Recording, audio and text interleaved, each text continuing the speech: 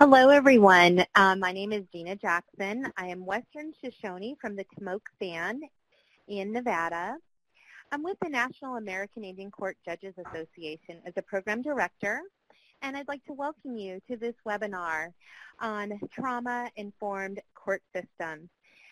This is one of the most popular webinars we've had so far in our series, and I think the topic is just so important for so many folks who are involved in working with tribes and really even in state courts where Native American people are coming into the system.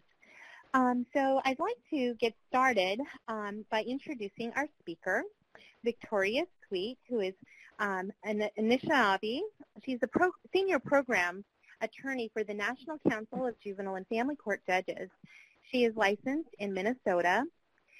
Victoria received her JD from Michigan State University College of Law with a certificate in Indigenous Law and Policy.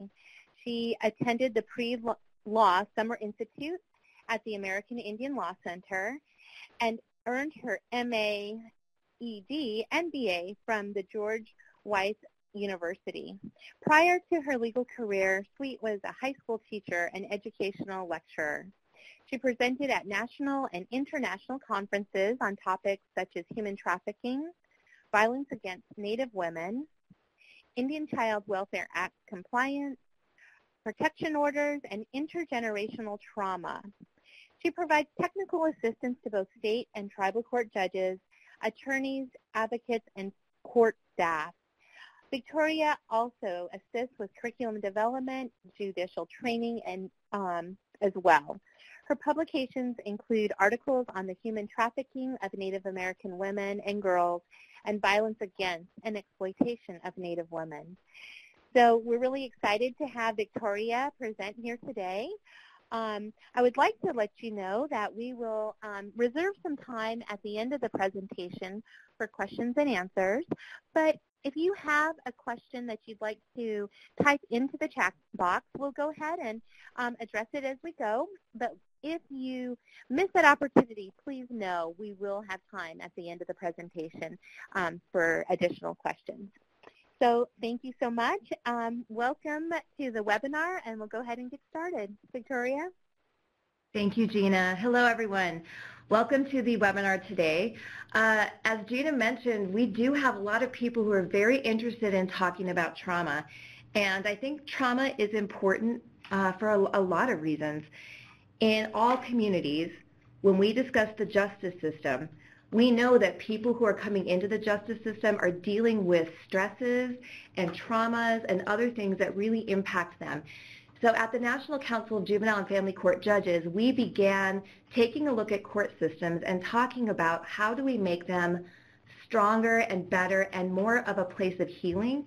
And I know when I say a court system can be a place of healing, that seems antithetical to a lot of people when you think about court systems, but that's because we have always done it a certain way.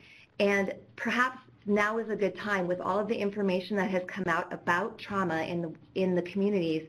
Now is a good time for us to start taking a look at the way that we've been interacting in our justice system and thinking, what can we do to do better? And so what I would like to cover today, and I think, I can't get this slide. Sorry, I was playing around with the computer on my end.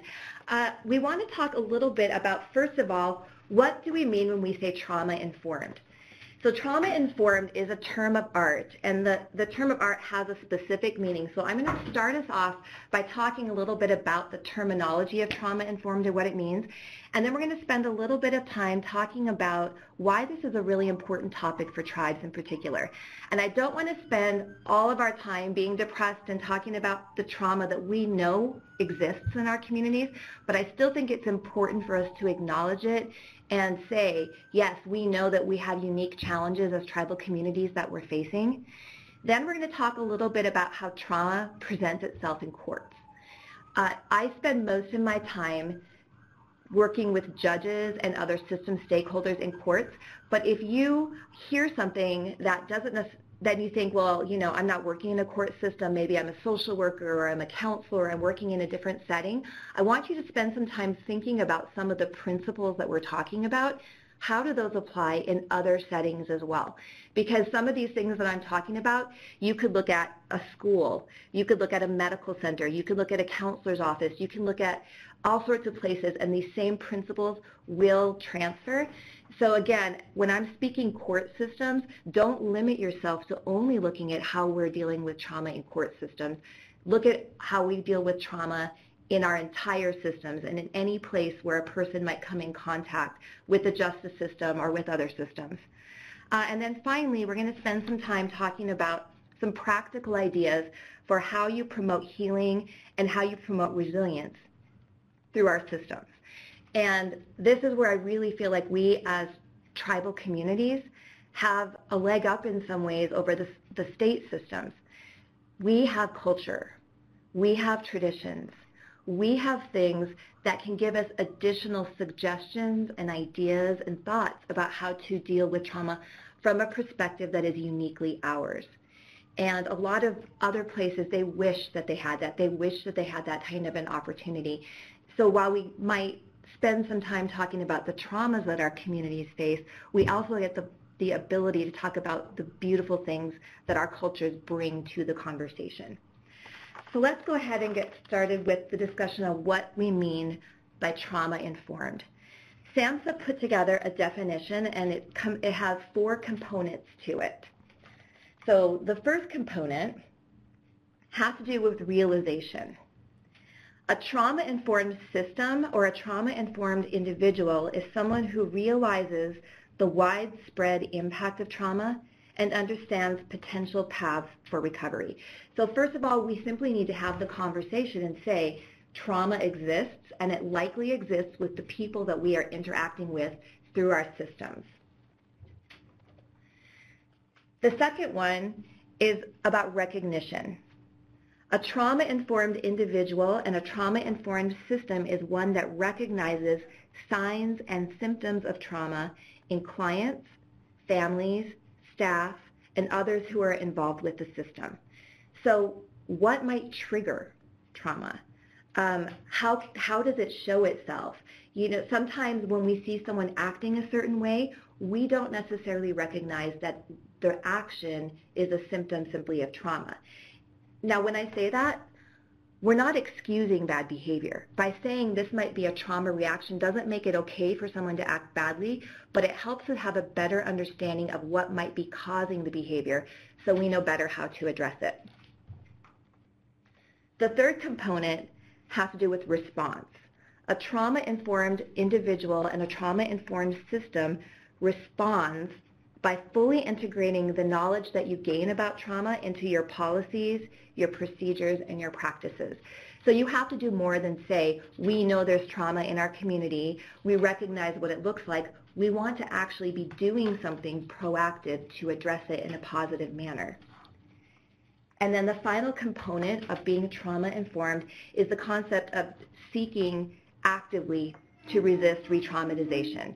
And this is when we get to that idea that a court system or a prison or an education system or any system can actually be a place of healing. Even if we've always looked at it as a place of punitive problems or a place where negative things happen, if we seek to actively avoid re-traumatizing someone who has already been traumatized in the first place, we can create places of healing for our communities and our community members. And if I'm going through this fast and someone wants to throw up a point and say, slow down, tell me to, because I'm more of an in-person presenter. I'm used to being able to interact with my audience a little better, but hopefully you all are catching and this is making sense to you. So we also need to be paying attention to things like potentially traumatic experiences. We know that if someone experiences abuse or neglect, especially in their childhood or youth, that is going to be a potentially traumatic experience. Any type of accident can have a traumatic impact on someone. Interpersonal violence and domestic violence, of course, we don't often think about this, but a medical procedure can create a traumatic experience for someone. Natural disasters. I remember as a child spending time in our basement when we knew there was going to be a tornado in the area, or we thought there could be a tornado in the area. We lived out in a rural community, and there was not some tornado siren that could go off. So when the weatherman said there was a watch in place, my mom would move us down into the basement at night. And I can remember as a child the stress of being down in the basement with my blanket and my pillow, seeing my mom pacing and how nervous she was. I still remember the stressful feelings that brought in me. So sometimes we forget to think about the idea that even a natural disaster can create this sort of traumatic experience for someone. And then we have things like war, terrorism, if there's a shooting in town, if there's been a series of break-ins and things that have caused people to become hypervigilant in the neighborhood or in the community, all of these things are listed as potentially traumatic experiences. When you are exposed to one or more of these PTEs, there's an increased likelihood of developing psychiatric symptoms and ailments like PTSD and various stress disorders.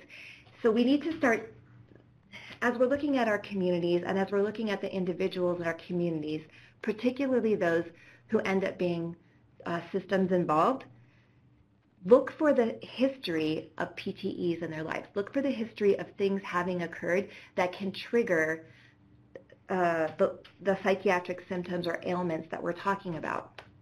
These are the particular people that we need to be paying attention to. One area that has recently come in the literature are kids who have parents who are in the armed forces and who are deployed. A lot of these children are home. They're not being exposed to particularly traumatic experiences, but they have a parent who is off, who's away for long periods of time, and maybe the parent who's left behind at home is really stressed out, worried about the safety of their spouse, stressed out about trying to do it by themselves. Those children in particular recently have come to the attention of a lot of professionals as kids who are starting to develop a lot of stress disorders and learning difficulties. And in Native communities, we do have a really high rate of people who serve in the armed forces. So again, something to think about. Do we have a lot of potentially traumatic experiences in the lives of the community members that we're working with? Stress derived from trauma exposure tends to significantly impair emotion regulation and executive functioning at a neurological level. Children who have trauma are at a heightened risk of committing delinquent and or violent acts. So a lot of times what you see is just the tip of the iceberg. You see a behavior.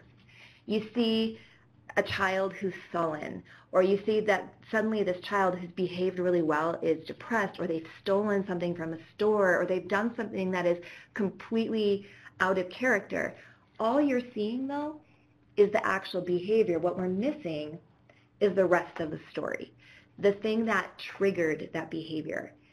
And that's why we have to spend a lot of time, in particular with our children and youth, when they start committing delinquent acts, when they start acting out in certain ways, it's purely a manifestation of something deeper and something more. This is that trauma-informed piece that we need to have. We need to be aware what might be triggering it, what might be underneath the surface of the actions that we're observing. So really quickly, we're going to throw up a quick poll.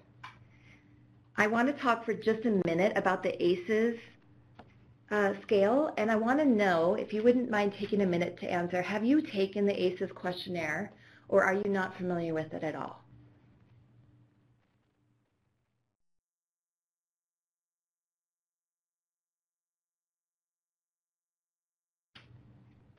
Okay.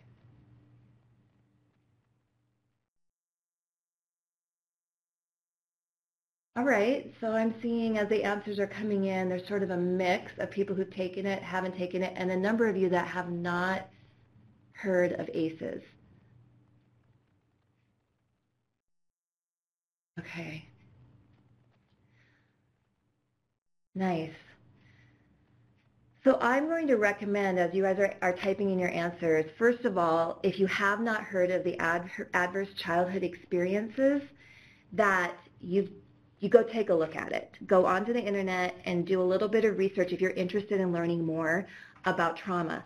What the ACEs test does, and for those of you who have taken it and you're familiar with it, you know, but it gives you this questionnaire.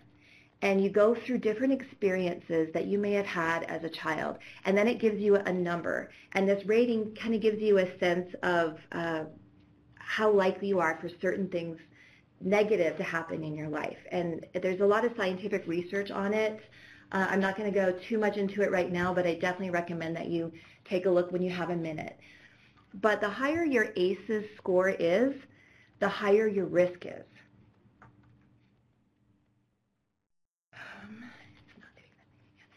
So what we're finding is that these adverse childhood experiences, sort of like the PTE list that I gave you earlier, put people at a greater risk. So for instance, people with higher ACEs scores are twice as likely to smoke. They are 7 times more likely to be alcoholics. 6 times more likely to have had sex before the age of 15. Twice as likely to have been diagnosed with cancer. 10 times more likely to have been injected with street drugs. And I see the comment, and I completely agree. We do need to create one for Natives, because in addition to all the factors that we're talking about, we also have additional things that we're going to talk about in a minute that our communities have had to deal with, and certain implicit biases and other problems within the system that impact our scores and impact the potential negative effects of these types of stressors on our communities. I'd love to see someone create something like that for Natives. What the ACEs thing does, though, is it gives us a sense. What is it that we have to overcome in our lives? What things have we been exposed to? And not only can this give us a sense of certain behaviors that are deemed to be risky or harmful, but these stresses and these traumas can even lead to early death because of the things that we face and some of the things that we've experienced in our lives. So this ACEs test is a good starting place. It's a good little baseline for us as we're trying to determine for ourselves a little bit more about what our community members are dealing with, what we personally might be dealing with, and how that impacts our risk factors for developing PTSD or stress disorders, or even actual medical and physical problems like cancers and other things that can lead to early death.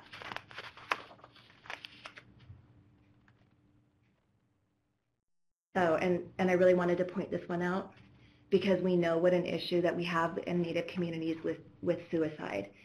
Someone with a high ACEs score is 12 times as likely to have attempted suicide. Adverse childhood experiences demonstrably create problems for human beings, for people of all communities. And in Native America, we have a lot that we're trying to overcome. So let's talk for just a minute, and I mentioned I'm just going to go briefly over what this looks like in our community and give a little bit of data in case you haven't seen it. But we have the definition of historical trauma.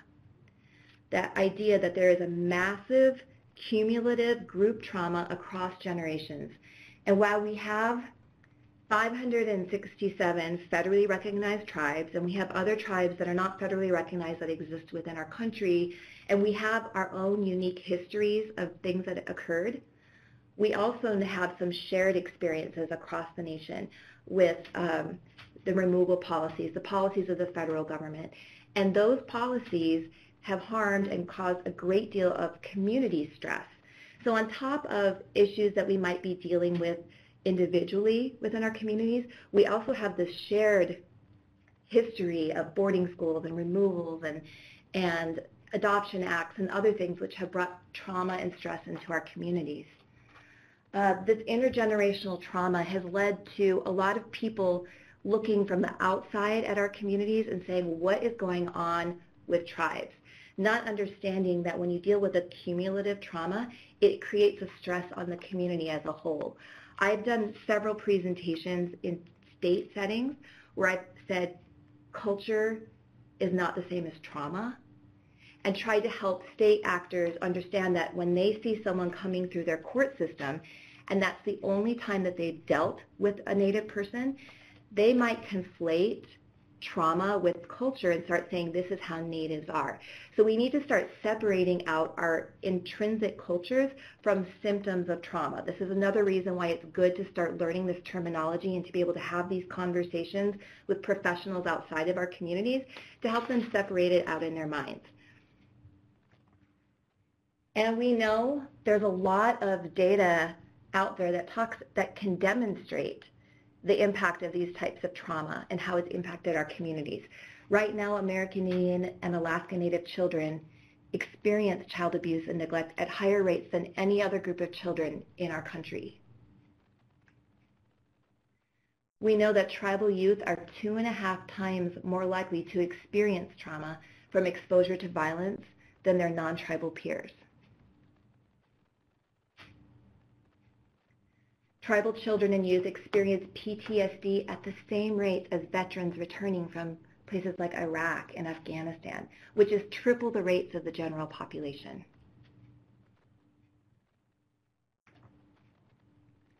We also know from a study that came out from the CDC that American Indian and Alaska Native men are more than twice as likely to commit suicide as other gender or racial groups.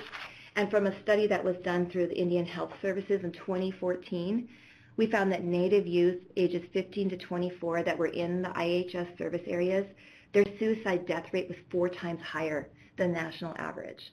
Our communities clearly are dealing with trauma. Our communities are clearly having these issues that we have to address. And like I said, I don't want to spend all of our time focusing on it. I just think it's important that we acknowledge it as we're having this conversation. And I think that's why it's so important for us to be taking a look at all of our systems within our communities and asking ourselves, how can we more effectively address the trauma that our community members are facing?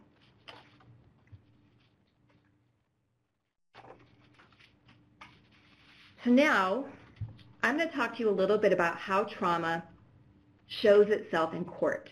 And I'm going to ask again for a little participation here.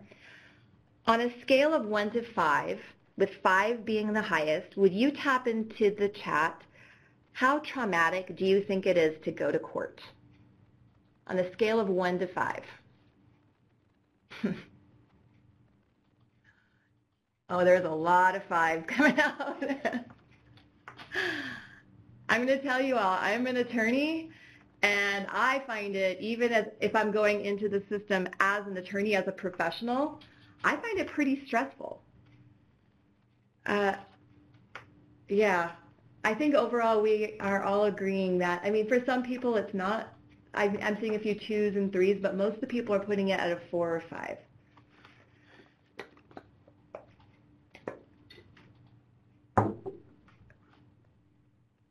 It's off the charts. I'm laughing not because it's funny. I'm laughing because I'm like, yes, that is exactly why when I look at someone and I say a court could be a place of healing, I'll get looks back like, are you absolutely out of your mind? It's one of the most traumatic and stressful experiences, and it is. And I think we should just acknowledge that fact. But I think there are things that we can do to try to reduce the trauma. There are things that we can do to try to address it, and sometimes the things that are going to trigger a traumatic experience or a traumatic reaction in court can be reduced if we are made aware of what those things are. Yes, the idea of having no control of the outcome, and we're going to get to that when we start talking about how we can address and perhaps create something that's healing. Because you're exactly right. Having no sense of control is going to be one of the quickest ways to trigger someone, especially if that person has a history and has had experiences with trauma in their own lives.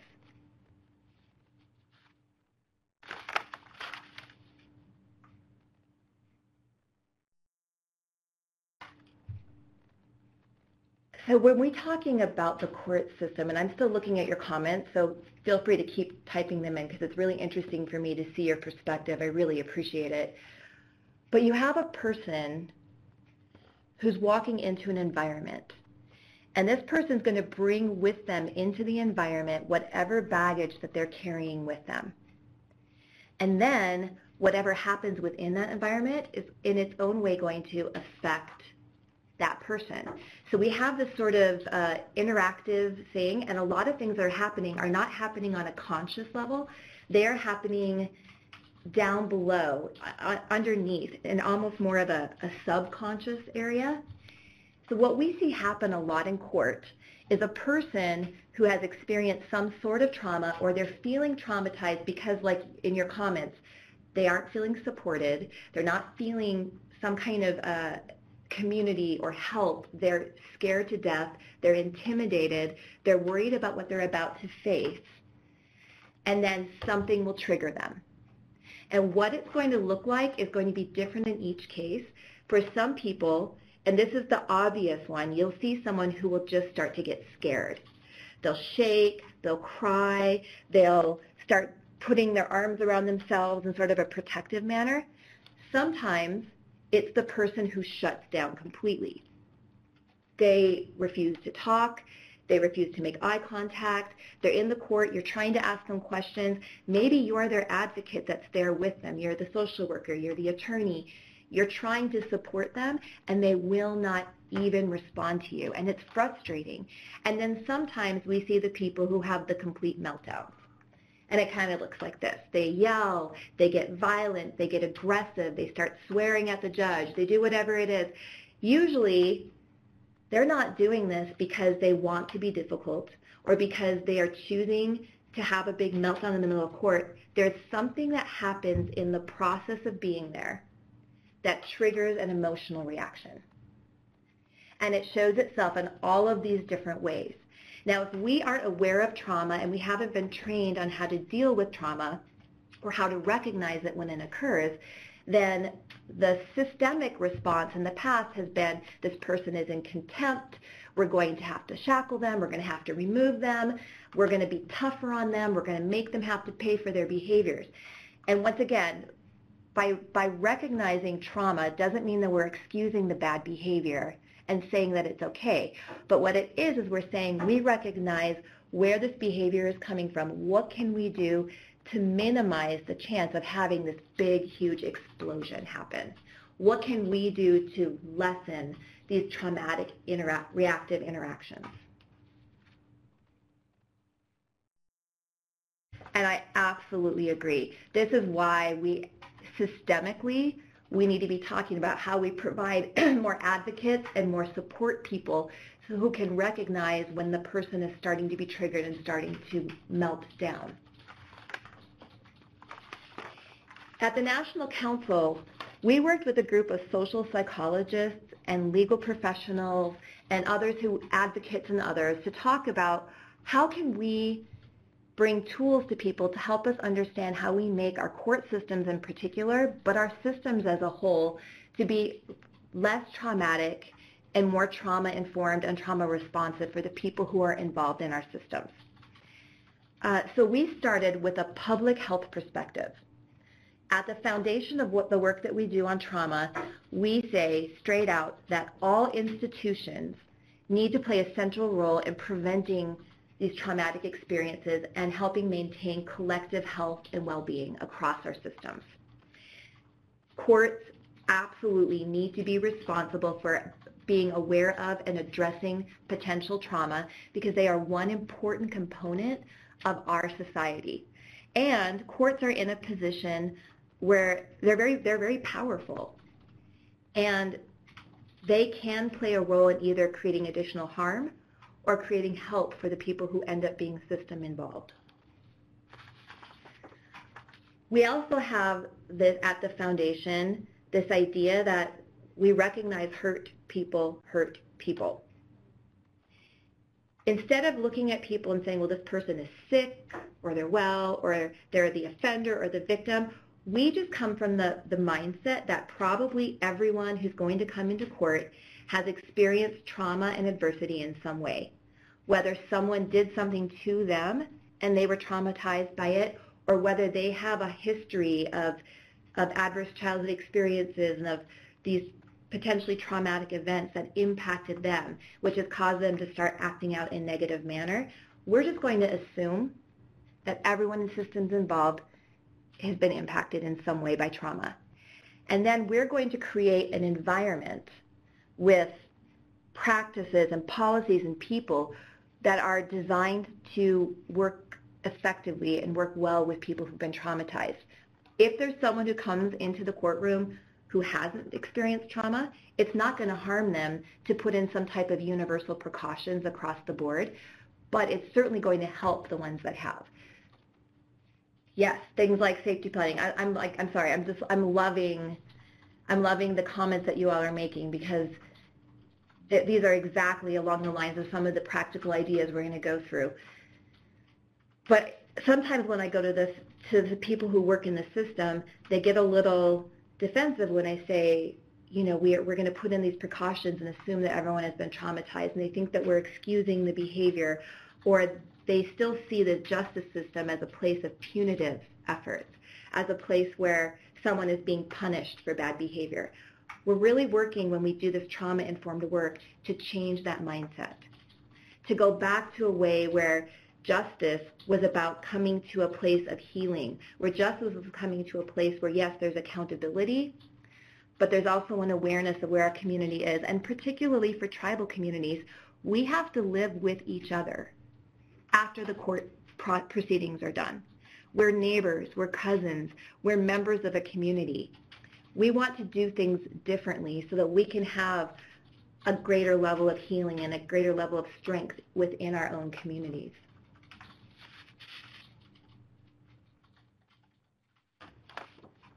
So we defined, well, it was our social psychologists who really worked on this with other professionals, what are the conditions that promote healing and resilience in children and families?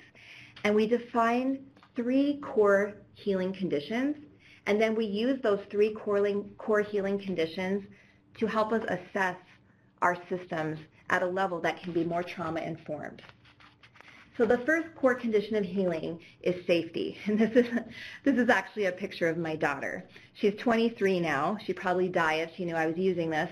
And you can tell that car seat's really old and outdated. But for me, when I would think about safety with my little ones when they were little, what could I do? What is the best thing I could do to provide the most safety possible? Well, one of the things, when I was getting in a car with them, I'd get a good car seat, and I'd make sure it was installed properly, and I would do everything within my power. And there would be some things that would be outside of my power, but everything within my power to provide as much safety for them as I could. Safety is fundamentally necessary to allow people to engage in the justice system. If they do not feel safe in our system, they will not engage. They will shut down. They will not participate. This is exactly why we have victims who will not show up. You know, it's their day in court. We expect they're going to come in. There's the person that's harmed them. They're going to have the chance to see justice done, and they don't show up. They don't feel safe in our systems.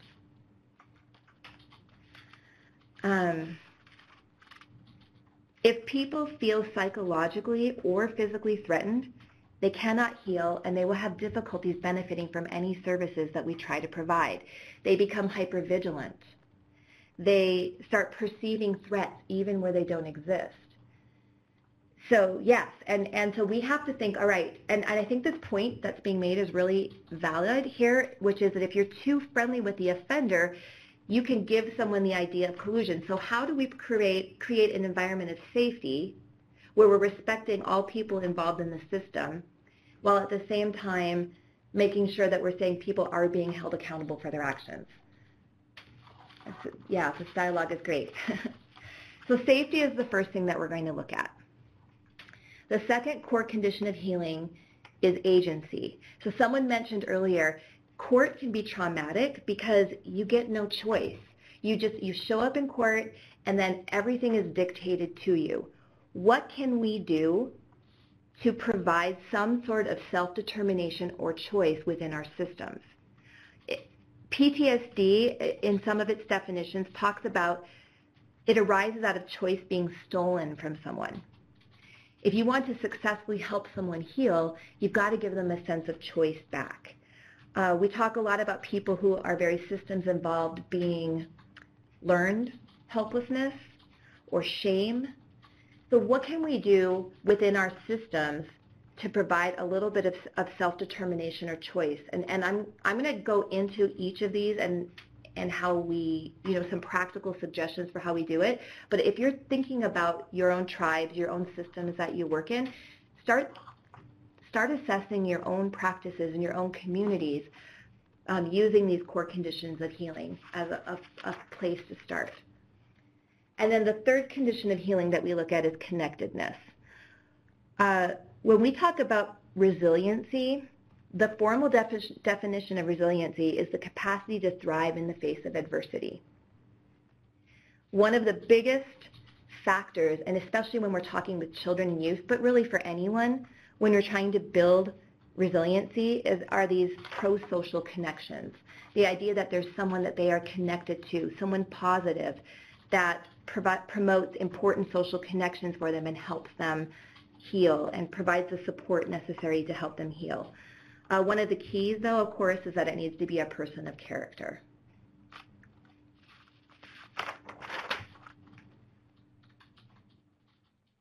So at the National Council, what we've done is we've taken those three conditions of healing, safety, agency, and connectedness, and then we apply them in three different places within a system. We first look at your actual environment, your buildings, your rooms, the environment within which people are going.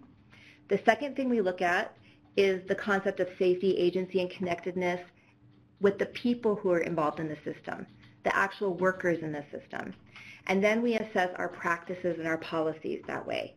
And we've used this assessment structure in courts, both state and tribal courts around the country, and usually it's a few neutral parties coming in and sort of assessing these three different things from the perspective of safety, agency, and connectedness. But as I'm going through this, it can be done by people who are in the system too. We just have to be able to take a step back and take a look at things that we've gotten used to and ask some real questions to evaluate whether the systems, the people, and the environment are actually promoting healing, or if we're doing things just because that's the way it's always been done. So let me give you some examples and show you what I'm talking about. We'll go through some practical ideas right now. I also want to give you this foundational definition. Let's see here. A foundational definition of what I mean when I say trauma responsive, because just like trauma informed had a definition, so does trauma responsive. At our council, we define trauma responsive as meaning a court or a system in which these environments, practices, policies, and persons limit unnecessary stress and promote healings in those who've been trauma exposed. This includes both the people who are going through and using the system and the people who are working in the system. And I think this is one thing that does not get talked about enough.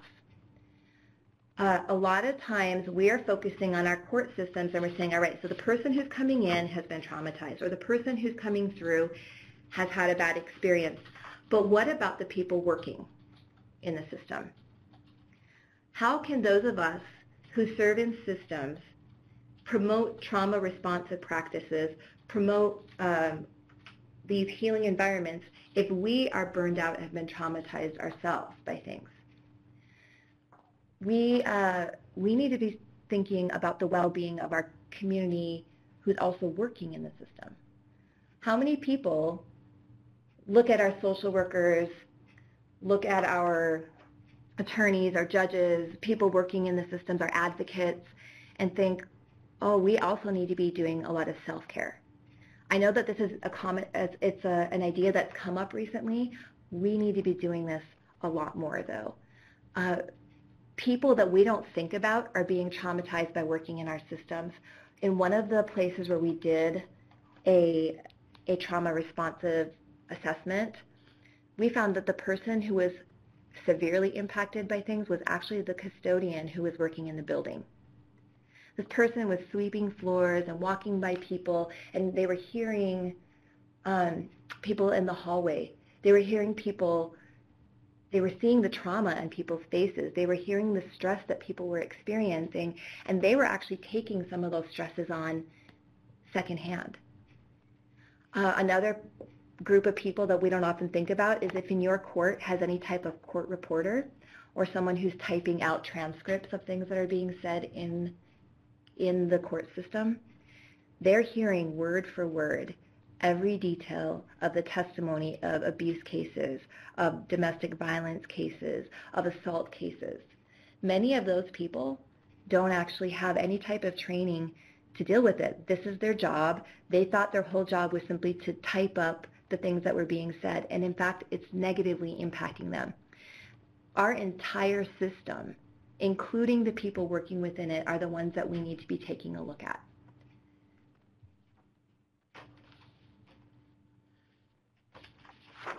So again, we go in and we take a look at at trauma in the court. We're going to look at your environment. You're going to look at your practices and policies, and you're going to look for general stress, navigability, and the interaction of people with one another. And I've sort of touched on this already, but nationally, tribal and non-tribal, there is burnout and there is turnover in our court systems. We don't have any kind of inoculation to protect us from secondary stress. There are always environmental stressors. I have never been in a building that does not have some type of environmental stressors. Our systems can be very hard to navigate and overwhelming and scary for people. And it is tricky to apply knowledge about trauma. And I'm not going to pretend that any of the stuff I'm saying, some of the suggestions that we're going to go through are things that are pretty easy to fix, but some of them are not. Some of them require community buy-in. Some of them require us to step back and think, what are we doing and why are we doing it this way? Sorry, if I pause periodically, it's because I am reading some of your comments, because I love hearing from people who are in the field right now, thinking about how we apply these principles, and I really appreciate some of these perspectives that I am seeing, and hopefully I'll get to all of them, but if I don't, and any of you want to bring them up at the end, I really hope that you will. I see this webinar as an opportunity to engage the community in a conversation about how these things impact Indian country. Some of these principles are things that we did in state courts, and I recognize that we need to alter and shift them for tribal courts. But again, I go back to what I started with. I think as tribes, we have something that the states don't have, which is our history and our culture and our traditions that we can find ways to bring in. And no one outside of your community is the one who's is an expert on how to do that in your community. You are. And that comment about feeling traumatized, thinking back on the events that have happened, absolutely. So many people, this is why we burn out some of our best advocates and our best workers. It's why right now, I'm going to say this straight out, I'm working on policy levels from a national perspective instead of practicing in court right now, because I experienced things in court in child abuse and neglect cases that just ripped my heart out, which caused me to cry for days. Nobody explained to me, how do I deal with the things I was seeing. They just taught me how to do my job. I'm really glad that we're talking about that. So our culture. I made this point already, but I want to make it again. This is a picture that represents my culture. Each one of us have our own. We as communities are the experts on what our culture looks like and how we can weave it in to help us deal with trauma. So as an Anishinaabe woman, we have 7 grandfather teachings. And there are a number of Ojibwe and Odawa and Potawatomi courts around the country that I've been able to observe and go and visit. Several of them have taken a core teaching which we have, which is our 7 grandfather teachings. In one court that I can think of in particular, the judge keeps the 7 grandfather teachings on the wall. And as people are coming in and as he's having to make decisions, he'll stop and he'll look at them and he will refer to these 7 grandfather teachings and say, all right, Love is a core teaching. How do we bring love into this case? Or where does bravery fit in? Or humility or honesty? And he makes a point as the judge, and he keeps it on his wall so that he doesn't forget it. This is important. This is the core. This is who we are as a people, and this is what separates us from other communities. And I need to make sure that these core grandfather teachings are at the heart of everything that I do. Some of these communities have also made a point of making sure that all of these grandfather teachings are part of their tribal codes that they are creating, that they are weaving it in all of their policies and practices, that before they have really tough community conversations, they start with a reminder of the core of who they are as a people, and then refer back to them as they're making decisions. How in line is it with wisdom and respect and truth? This is a picture of the Tlingit Haida Court up in Juneau, Alaska. When you walk into that court, you see the culture. You see the values. Sometimes it doesn't have to be a list of words on a wall. Sometimes it's a picture of the raven and the eagle. Sometimes it's the colors that are put in the courtroom. What are we doing to make sure that our very environment embodies the values that we want to make sure are at the heart of the things that we do in our courts?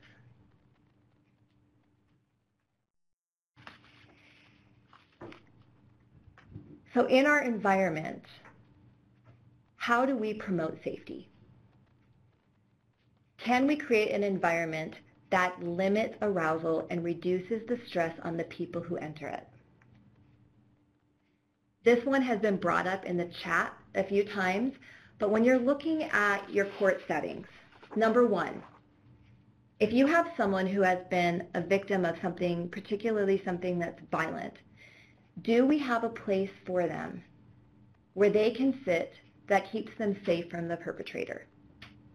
I know that in many of our tribes, we are limited in funding. We're limited on the size of the buildings that we have, but what could be done if we have those kinds of limitations to create an environment of safety? What can we do to protect a community member who has gone through something that's particularly scary and dangerous, to make sure that they're not feeling like their perpetrator is continuing to cause them to feel unsafe in the court setting?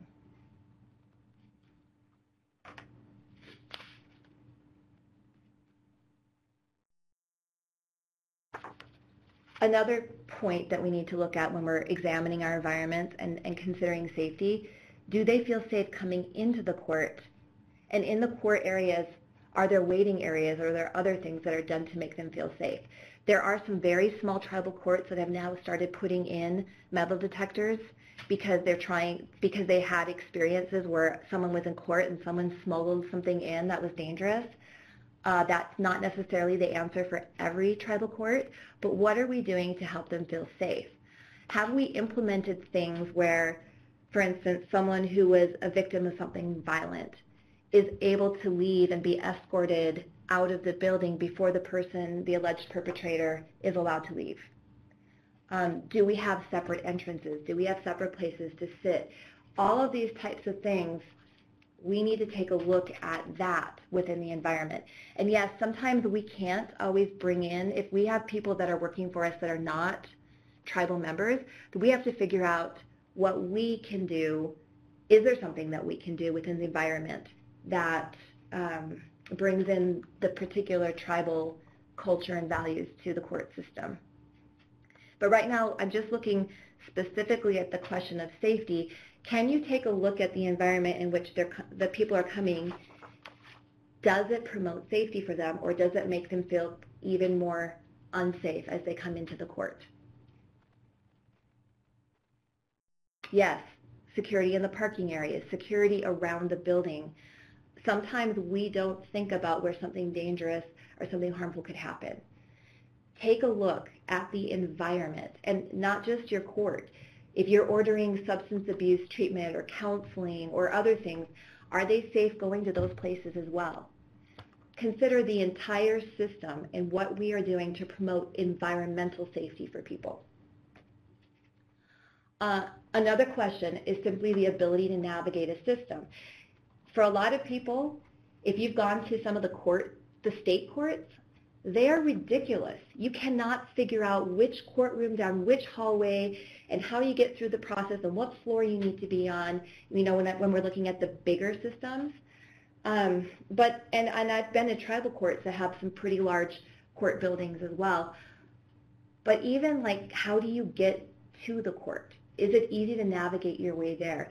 Is it easy to navigate to the different, a place to go get an assessment, a place to go get counseling? How hard is it to find our way there?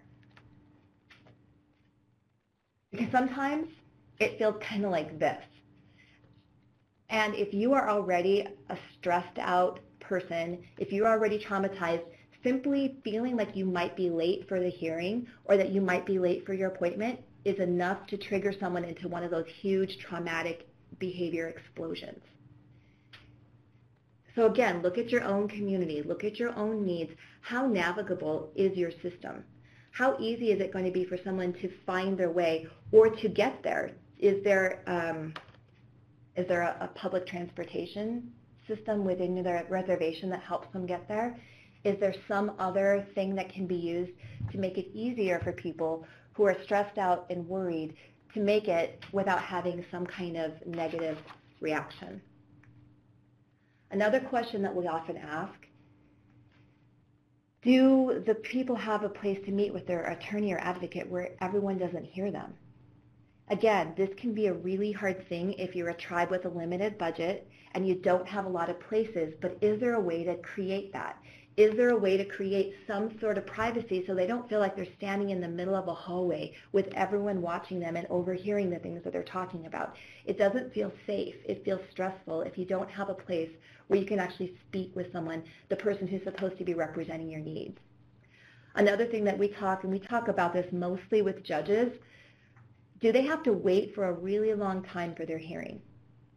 Do they say, all right, everyone has to be here at 8 a.m. and you have to sit and wait, and then the hearing doesn't even happen until 11? They're hungry, they're tired, they're missing work, they're exhausted, they're in this environment that is not conducive to positivity. So do we have a way of improving that within our systems? And I'm giving you some real blanket ideas that aren't going to apply in every single system, but if it applies in yours, write down some ideas. What can we do to make the process less stressful for the people who go through it?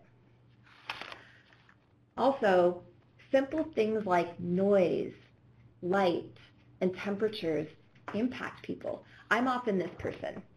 I get cold. I get cold all the time, and when I get cold, I get grumpy. If I get overly hot, I might get grumpy. Do we have control over even just the temperature in the environment? Flickering lights. Have you ever thought about the fact that a flickering light could be a trauma trigger for someone? It's annoying for someone else who doesn't have maybe PTSD or some type of hypervigilance issue, but for the person who does, and that light just keeps flickering on and off, that by itself could be something that triggers a traumatic reaction. We had someone that we were interviewing in one of the courts where we did a trauma assessment, and she was someone who had gone through the system, and she talked about starting to have panic attacks while she was sitting waiting for her hearing, and it took her a long time to realize what was triggering the panic attack. It was the sound of a squeaky hinge that was opening and closing on one of the doors. The reason that triggered a panic attack for this woman is that when she was young, she had been sexually abused by her stepfather. And the last noise that she would hear before he would enter her room was the squeaky hinge of her door. You don't know what is going to trigger someone. And the people working in the court didn't even hear the squeaking of the hinge anymore because they had been working there for so long that they got used to it. But that triggered a panic attack in this woman. It made it so that she was struggling to be able to maintain her composure to sit through her hearing. something as simple as changing a light bulb, greasing a hinge, getting a better air conditioner, whatever it is, something like that could be the difference between having people triggering and reacting badly in our courtroom versus people who aren't. We need to remember that when someone is hypervigilant and someone is on their guard because of a traumatic history, the thing that has become normal to us is not normal to them. So we need to even look at the simple things in our environment and ask ourselves, how could this impact someone who has PTSD or some type of stress disorder?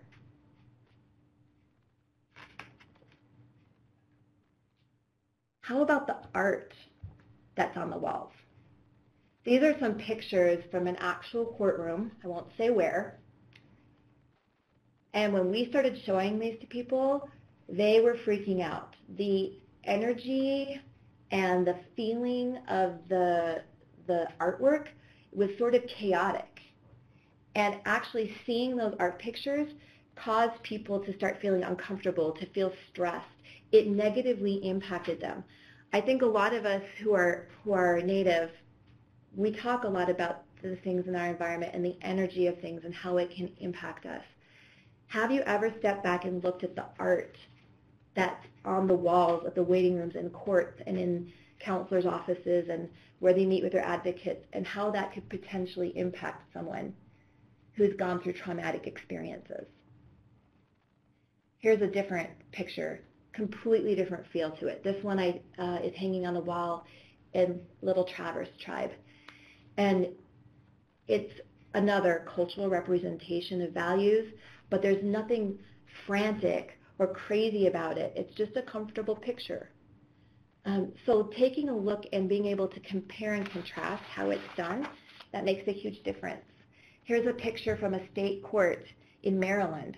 They decided they wanted to find a way to be more trauma-informed in their response to children who were coming into court with their families.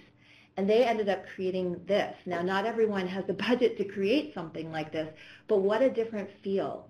Look at how different it is compared to another courtroom. And this was a state court. They have restrictions on how they can do things that sometimes we as tribes do not have. And yet they were able to get the system buy-in to be able to create this type of environment for their court. So much more trauma-informed, especially for these children. There are some tribal courts I know of.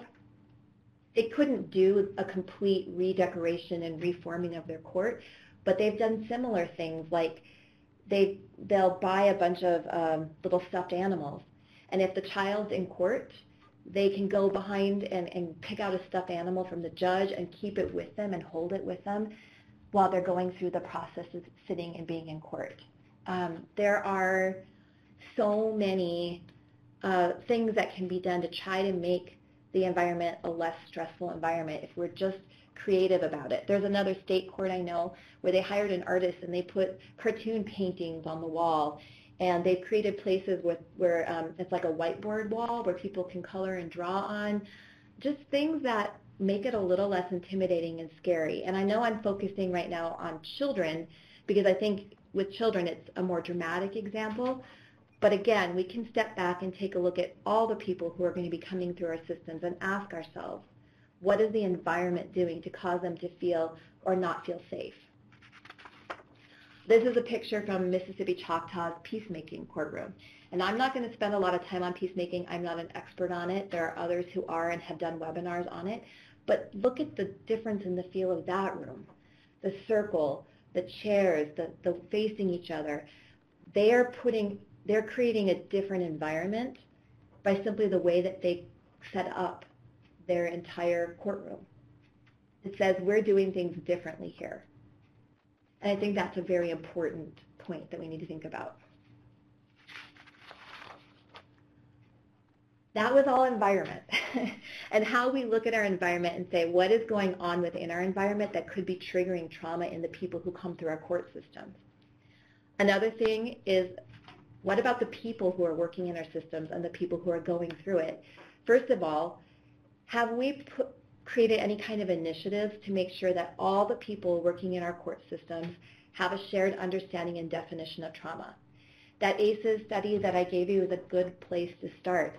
I do have examples, and I'll make sure that you all have my email address if you'd like to see examples, but there are tribes right now that have started initiatives to create trauma-informed systems across the board. And everyone working in all different departments within the tribe are getting training on trauma together, talking about what trauma looks like, talking about how trauma has impacted their individual community, so that you have some continuity between systems.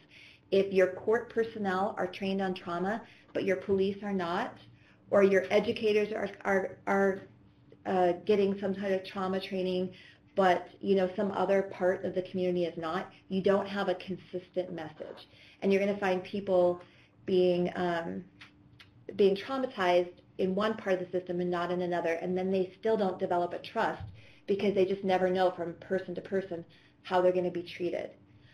I already spent a little bit of time talking about secondary traumatic stress, really prioritizing the well-being of those of us who work in the system.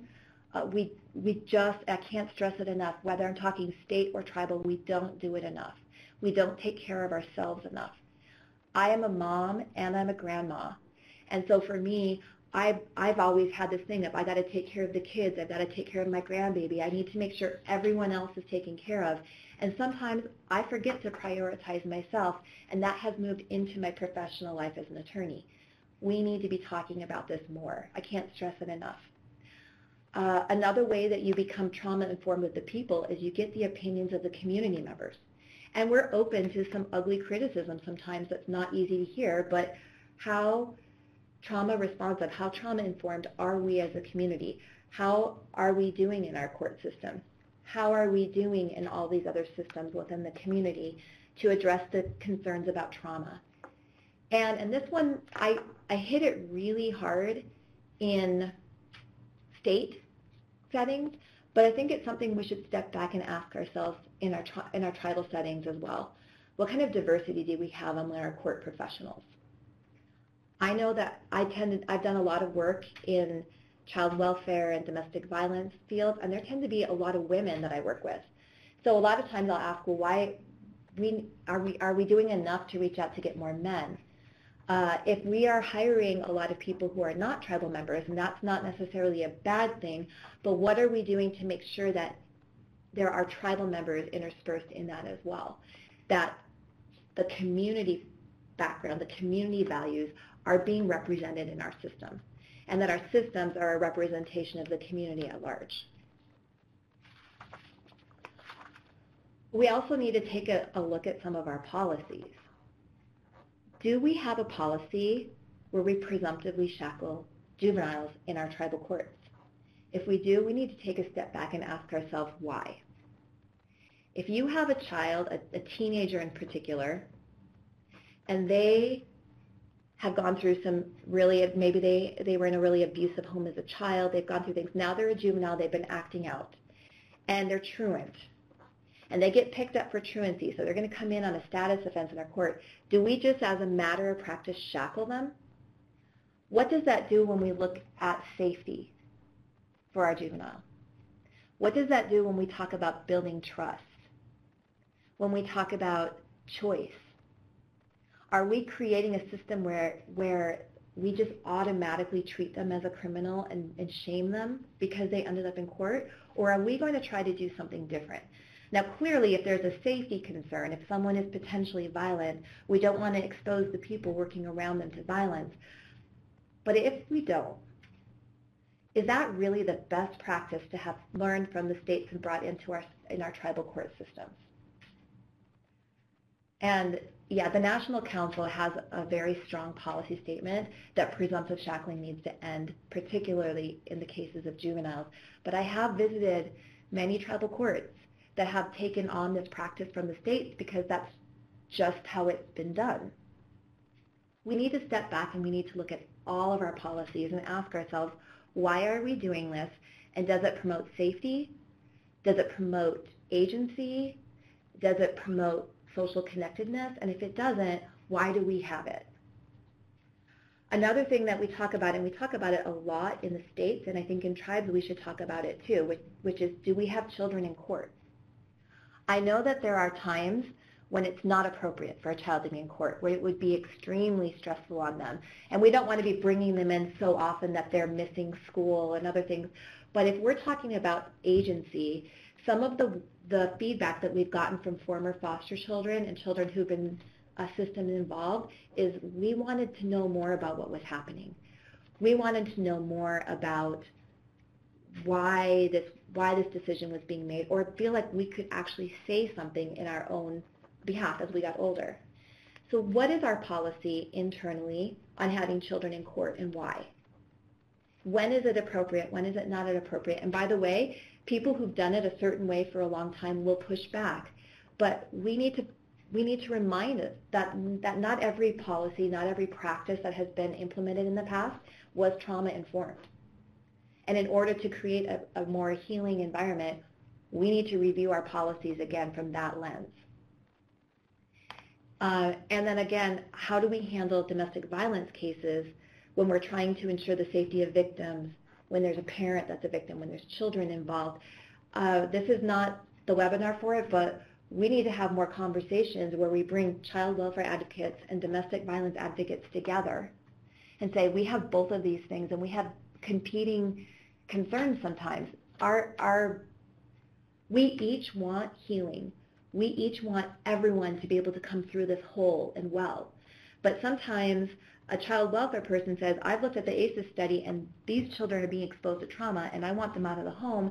And the domestic violence advocate is going to come in and say, yes, but you're going to be re-traumatizing someone who's been traumatized. You're punishing them for being a victim of someone else. How do we bring those things together and work together more effectively so that we are working on healing all of us? And again, I'm not going to go too much into the answers for that right now. Quite frankly, I don't have them.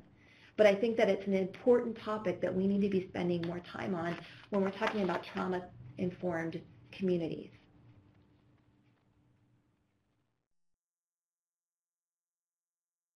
I think I did something wrong here.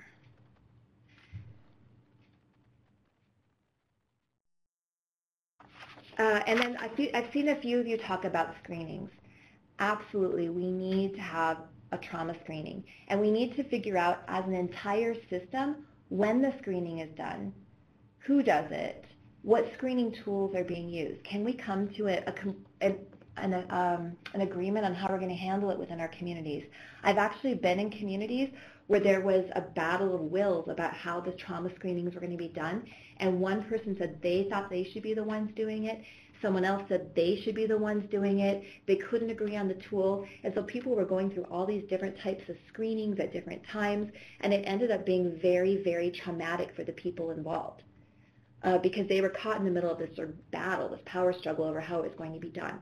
So trauma screenings are an essential part of practice, and we need to come up with a unified approach to how we're going to do it. We do, and I mentioned this already, but we do engage youth in the court processes, particularly as they get older.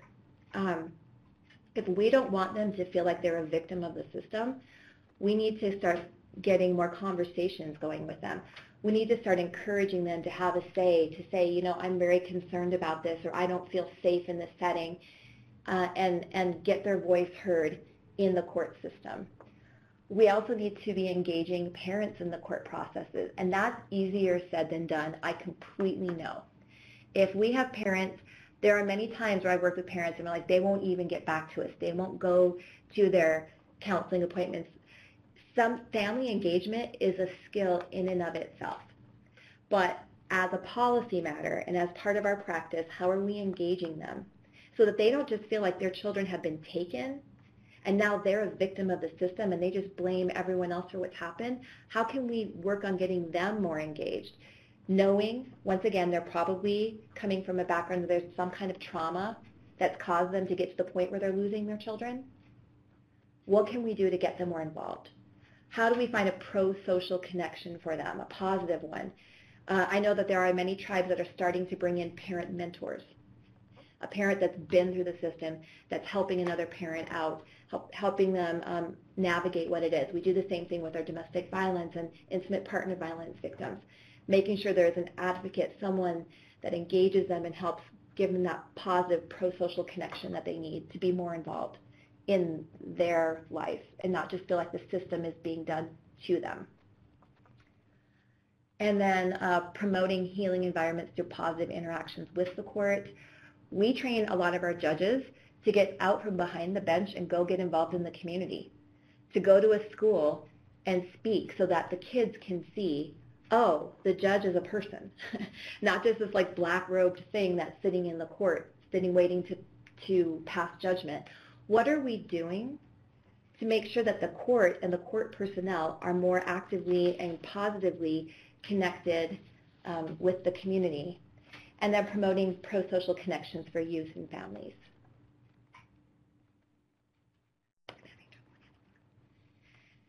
And then finally, and these are just some random ideas that we can talk more about, but when we're looking at our systems and asking ourselves how trauma-informed are they, number one, because we're a judge organization, we do reach out to our judges a lot to lead. We find that if a judge calls a meeting, people tend to show up. And sometimes we really struggle otherwise. So we reach out to our judges and say, judges, can you lead out and start a conversation? But if the judge isn't interested and someone else in the community does, then who wants to lead out on having a conversation within our community about trauma and about how we become more trauma-informed within our communities? We need to ask questions about why we are doing things the way we are doing them.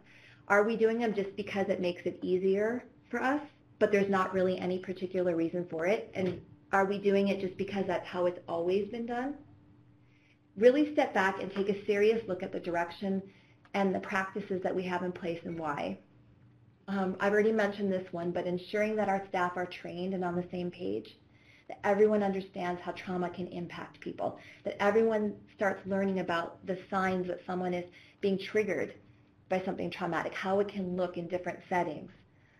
Implementing those universal precautions. Assume everyone you come in contact with has had some type of adversity or trauma which has brought them into the system. Practicing and modeling self-care for ourselves and engaging people of character. And then most importantly, as tribes, remembering the piece that makes us unique. Considering our culture in the decisions that we make, which means that our system and our precautions and our art and our buildings and everything about the way that we do it is going to be unique to us. There is no one answer for how to have a trauma-informed system. There are principles that we can apply to the things that matter most to us. So really fast, if you want to type this in the chat, what have you seen that helps reduce trauma in your community? Is there something that any of you have observed in your community or even in another that you'd be willing to share? I think a lot of us would be interested. The conversation has been really rich in the chat box, and people are asking questions and answering each other, and I've absolutely loved it. Is there something that's going well? Advocates. I 100% agree. Having advocates in the system participating through the process is key. The pictures on the wall, nice. Oh, nice, the ability to come behind. Yeah, you know, even some state courts now are starting to get rid of the process of just having the judge at the front and everyone sitting down below them. Oh, therapy dogs are unbelievable what they're able to do. Communal lunches, oh nice, for the staff. ACEs training, I love seeing that. Outreaching into the neighborhood. Collaboration to reduce secondhand trauma. Oh, I've seen kids' art on the walls and it's always beautiful. Agency integration, excellent. So I'm trying to keep up here.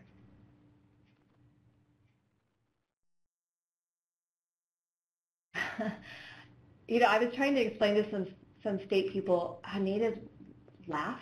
We laugh a lot, and that has helped us get through some of the toughest times in our communities and our history. Family drug courts, community events. I hope as you're all looking at these chat boxes that you are celebrating the fact that you already are doing things that are trauma-informed and even trauma-responsive. Sometimes when we talk about these topics, we get so down because there are so many issues we're trying to deal with. We're dealing with drugs, and we're dealing with these historical traumatic events. And I'm giving you some ideas of ways that you can maybe assess differently or think about something that maybe you've never thought about before, but you already are doing good things, and you should be celebrating that. Yes. Oh, nice. There's a lot of places that don't have the ability to have informal hearings in native languages. It's beautiful when you can. Something that would definitely encourage. Huh. Yeah, I think we need to make sure we keep a copy of this chat, because some of the ideas that are coming out from you, that's really the key. I can give you these principles and these ideas that we're doing on a national level, both in the states and in the tribal court settings. But the real key are those of you who are in the trenches doing it, and the examples that you can share with each other about what you are doing to try to bring healing to your communities. You're doing it. You just need a little bit of support, and sometimes we need someone from the outside to come and speak to tribal council or to a judge or to someone else to remind them that what you're doing is good, and you need more support in bringing these types of programs into your communities. So this is amazing. You all could have taught this. I'm going to change the slide, but I don't want you all to quit typing. I want to keep seeing these ideas. I think we already mentioned that this webinar is being recorded, and so we will have access to all of these ideas that people are putting out, so that if anyone wants to go back and review them, it's going to be there.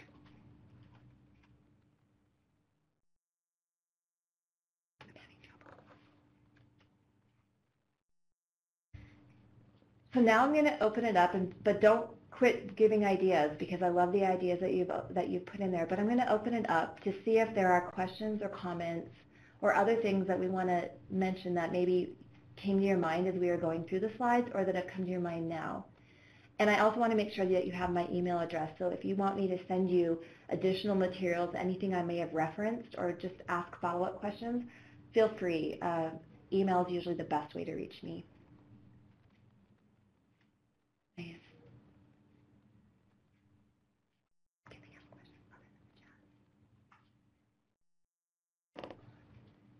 Yeah, integrating our systems is absolutely an essential part.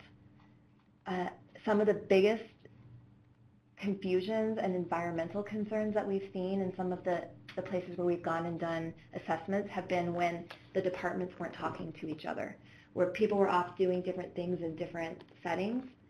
A place to burn sage in the courtroom, that's a tough one, because a lot of the zoning ordinances, but a lot of people are now creating outer rooms or other things so that they can burn sage and smudge their courtrooms, and I think that's really important.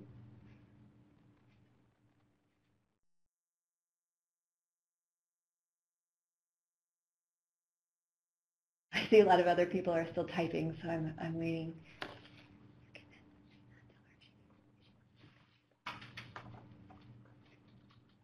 Yeah.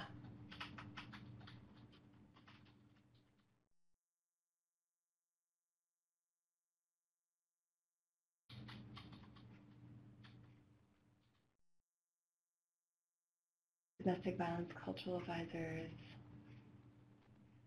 How about looking at traditional courts? And I think there was a webinar done a month or so ago about peacemaking courts and other traditional courts. I think that is an incredibly positive thing that so many people are starting to do. They are very much more about restorative principles. They are very much more about collaborating and talking. You get rid of that adversarial process that we have in the West. And as someone who is trained in the Western system, but who is also Native, I mean, I'm an enormous fan. I've seen peacemaking and other types of traditional practices and how much they promote healing in communities. They would like a repost of the links provided earlier in the chat. Traditional prayers. I know there are some tribes that are starting to have elders available for people who want to talk with them before they go into the court setting, or who counsel with them after to talk about what it is that they need to do. I've seen an increase in elders councils where the elders actually get involved and talk about sentencing and talk about ways that someone can be held accountable for what they do, but not in a way where it's just like we're just going to lock you up or we're just going to punish you, but the elders of the community are coming together to help create an action plan for them. I feel like I've learned so much from all of you just from the comments that are typed in. I really appreciate your willingness to share what your communities are doing. I think the key toward having trauma-informed courts is to learn these principles and then to learn from each other and see what other people are doing. And let yourself be educated by your community, absolutely.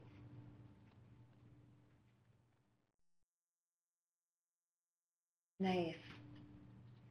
I think there's been an increase in peacemaking among tribes around the country, and there's a lot of interest in it.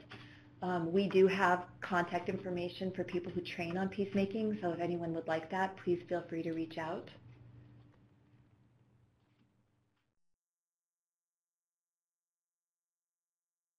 Thank you, Alicia, for reposting those links.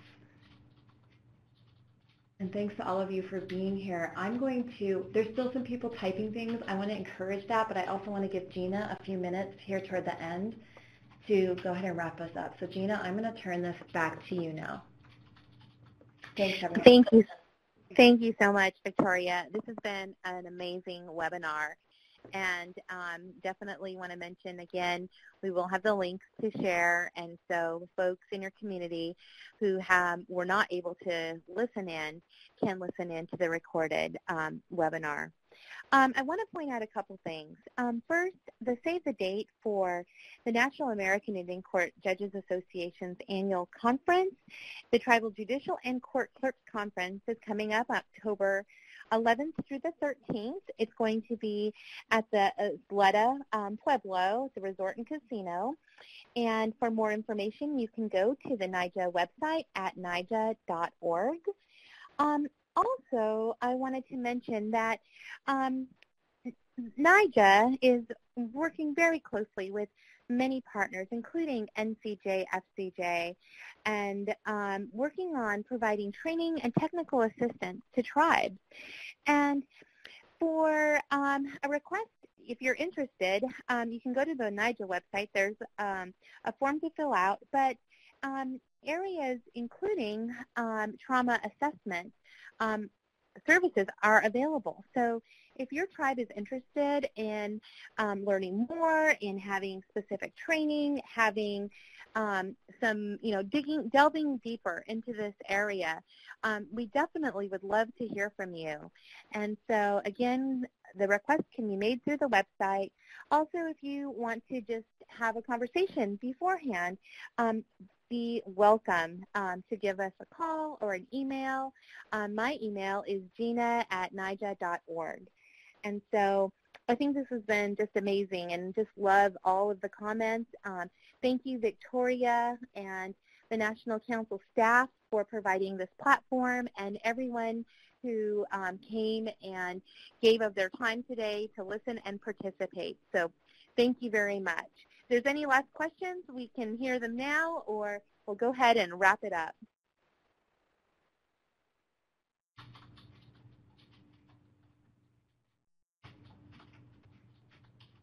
Okay, it looks like that's it. So thank you so much. Everyone have a great rest of your day. Thanks, everyone.